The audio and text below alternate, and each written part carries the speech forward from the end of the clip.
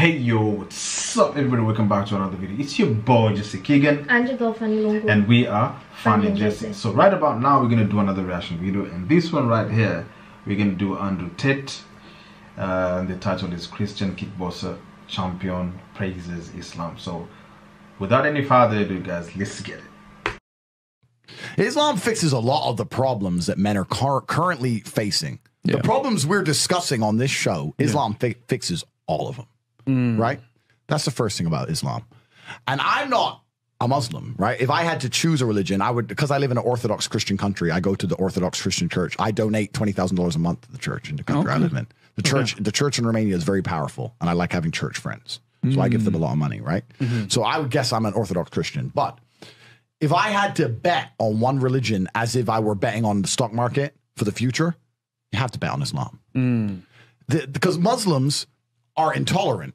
And I'm not saying that disrespectfully, because if you're tolerant of everything, then you stand for nothing. Yeah. Facts. Christians are so tolerant now. You don't believe it. They have gay pastors that I'm not even anti-gay, but if the book says don't have, like, what do you believe in now? If you're tolerant of everything, you stand for nothing. I can walk through London with a t-shirt saying Jesus is gay and nothing will happen to me. If I did the same thing with the Islamic prophet, I'd be dead before I got to the end of the street. Boom.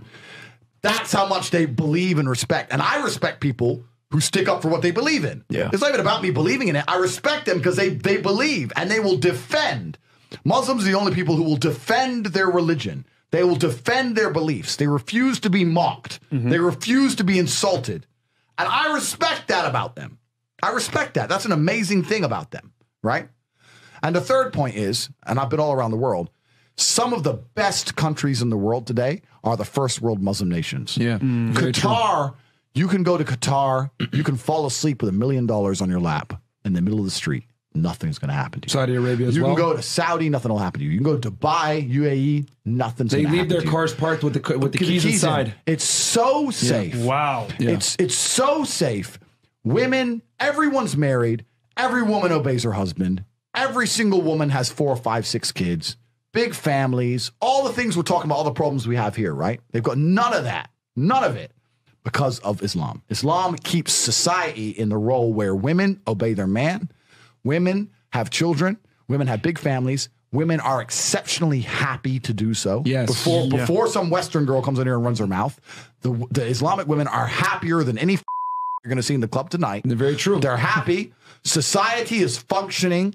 Their population is growing, because in most Western countries, the population is declining. Yep. Tim Cass was talking about it today. I was talking. We were two people have one kid. Doesn't work. Doesn't work, right? Two people need to have 3.1 kids because people die, right? People die prematurely, blah, blah, blah, blah. Yeah. So we have population problems in the West. They have none of the population problems. Society is functioning. And that's what society is. Society starts at the smallest possible group. You have families, and families make a street, and that street makes a village, and that village makes a town, that town makes a city, and that city makes a country.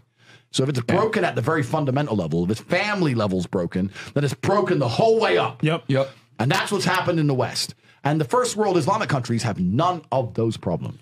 So if you're going to talk about a belief system that fixes issues, you need to go to Islam. And I will say this that will fix everything. In fact, I just have absolute, even though I wouldn't identify as Muslim, I have absolute respect for the ideology, respect for the mentality, respect for the warrior aspect of it. I respect it. They don't play. They don't play. You can't insult their shit. But you can insult the church all day. You can make fun of it. There's a show on Netflix about a gay Jesus. That's a joke, right? Ha, ha, ha. And what do the Christians do? Nothing. Yeah. Christianity is a dead religion. If you're a Christian, and I'm saying this as a Christian myself, Christianity is a dead religion which is confined to the history books. It's dying out. Your own Pope. The Pope goes up there and talks LGBTQ shit now. That's crazy. It is over. You don't stand for anything. You don't believe in anything. You have no boundaries. You're walked on. You're mocked. The whole thing is a joke. Being a Christian now is nothing more than advertising. You're a loser. It's a losing religion because you've lost to Islam. Thoughts. I mean, he is just gems everywhere. You see, I agree with him like 100%. 100%. I agree with him. But I'm not saying all Christians behave like that. You know, yeah, we can call Christianity it's their religion, but it doesn't mean that other Christians don't follow exactly what the Bible says. There are people who are staunch Christians and they follow exactly what the Bible says, and they don't do the things that the Bible condones and all those kind of stuff. Anyway, if you want to generalize things, of course, we can argue that Islam is far better compared to Islam in some other things, and of course he has mentioned the things that I mean, Christians are so tolerant. I mean, you can do anything and they will just be there standing just looking at you, you know, just because I think the unity is not there first. They what do you call this, there's so much going on in Christianity that you can't even fathom. There's so many things that are in there that I'm like, oh my God. So Islam itself, just like the way Andrew said, I mean, he can bet on Islam any day, anywhere and whatnot, because you can't just simply go out there and start mocking the Islam community without them coming to you and attacking you. And it has been proven out there. Look at just go to Netflix. There was a series that was called there's so many movies about Jesus. They're mocking Jesus. They're mocking, I mean, so many series. And then there's now there was a series that came out called The Savior or something like that, also proclaiming that that's Jesus and whatnot. And to be honest, you see things in there and you begin to wonder, like, so you're telling me there is no board of directors who are Christians, who like, you know, the Christian community who are you know, at the hierarchy, who are up there, who can say, no, we don't condone all this thing, please just close it down. No one speaks of these things because, of course, most of these people, they actually accept this kind of agendas. They accept these kind of things to be put out there. So the easy religion we can use is Christianity. Do you understand? I mean, that's the easiest way we can go, because we know if we go to Islam, we're gonna get a lot of backlash and whatnot. Just remember that movie. What's the name? The movie with the funny. What's the name? The guy who was the prince of I don't know what. Prince of what? I don't know. They were running and then he was shooting people. I don't know if you remember that. The comedy. Yes, the comedy aspect. You know, they were mocking the leader of that country, and also, I think also the religion aspect of it also. Do you know the kind of backlash that thing got on the internet? And they were not showing it in some other Arabic countries. It was banned. It's a comedy, yeah? Yes, it's a comedy. The guy with the beard like this. It. Yes, I don't know the name. I've forgotten them. If I get the name, I'm going to tell you guys. Maybe I'll just check it out. I don't know. So, you can imagine the kind of backlash those people were getting. I think it was cancelled in many Arabic countries and even other, you know, cities probably in the United States and whatnot. I don't know. But you could tell that these guys are so united to a point that we don't want bullshit. If you're coming here with your bullshit, man, out of the window. Do you understand? But Christians, they will accept anything and then they will just let it slide just because we are so tolerant. We just want to accept anything that comes to us and just agree with it. Do you understand? I don't know. What do you think? People follow blindly. Yeah. Because the Pope is like the highest. You can continue talking. Let me just check that thing. Because the Pope has come out and said, let's be accepting of this. You accept it, you know, and then what? You're just changing what you believe in. That's why you're making yourselves easy targets for someone to say your faith means nothing. It's a dead religion. Yeah. And then he spoke about this thing of where you can be in maybe Saudi Arabia, sleeping with $1 million on your laps, and no one will steal that from you. Yeah. No one will take that from you.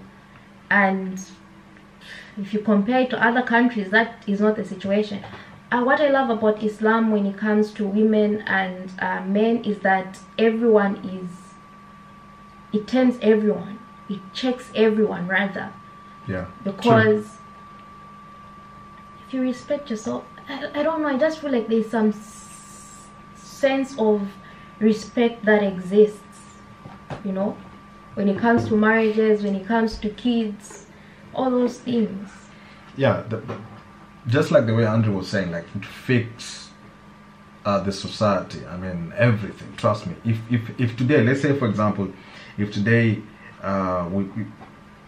let's say we proclaim that the whole entire world is Islam, I'm sure many things are going to be fixed. So many things are going to be fixed. And trust me, society is going to run back to normal. It's going to be one of the best societies out there. Just like the way Andrew was saying, look at all these Arabic countries. Look at how they managed to move from point A to point B at a really, really, really rapid pace. Do you understand? And as much as you want to think that people are complaining there, of course there are one or two people, even women who are complaining, women who are so indoctrinated into the Western society that the ones who probably would want to maybe complain. Do you understand? But I'm sure they are not that, I mean, they are happy people. Do you understand? At the end of the day, when the society is running in a good way, what's for you to complain about? Do you understand? What's for you to complain about? Just and something really funny is that maybe in time, maybe not in our times, maybe later in the future, we will find out that you see, like now the population is kind of declining or reducing because whose population? Especially the Western world and whatnot. The idea of just you having one kid and whatnot and all this kind of thing. You see, so, and you wonder why maybe these Islams have 2 wives or 3 wives and they have like 13 kids and whatnot. Do you understand? And in future, these people are the ones who are going to run the world. These people are the ones who are going to be the people to control the entire society and whatnot, or the entire country, you know. And your kids are the ones who are going to actually answer to them at some point. Do you understand? Because when you have a bigger family with purpose, then it remains more genuine enough to even help themselves more. Imagine you raising one kid and then the kid stays there alone, and then the kid doesn't want to have maybe a wife or whatnot. He wants to be alone at some point. Do you understand? Generation thing is just gone right there, you know. The lineage is already finished. Do you understand? You wonder why today, when you look at all the presidents... But then that doesn't justify many wives. Yeah, exactly. You know? Because you as a wife can have as many children as you want. Yeah, if you want, but it can... I'm talking about big family. You as a woman, you can't go more than how many children? Depending on your age and how you want to live and how you want to... Do you understand? You can say, I want to have like 5 kids, maximum. Yeah, you can say you want... That's why... You know? But then that's different. Mm-hmm. That's different, no, because someone won't wait until they're 35 to get married. It also depends who you're dating. No, I'm talking, okay, which one is easier? The earlier you marry, the earlier you start having children. Okay, which one is easier? A man who has 3 wives and a man who has 1 wife. Who's up to have a big family? That argument will never make sense to me, but go on. Anyway, what I'm trying to say is that what Andrew Tate was just saying here was absolutely true, if it's not a fact. And yeah, I mean, the thing is, things are changing now, especially when you look at religion. That's why you find Islam, most of the people are converting to Islam nowadays, because they find, this is where I find peace, this is where I find I mean, I find it's much better compared to any other, because it fixes so many things for me. Yeah, what do you think? You done? The accountability part of it, I really do support and admire. So yeah, that's that. Let us know what you guys actually think. If there's anything else, let us know down below by giving us the name or the link to whatever you want us to react to. Make sure to give this video a thumbs up, share it with your friends, and of course do not forget to subscribe. And we'll see you in our next reaction video. And deuces.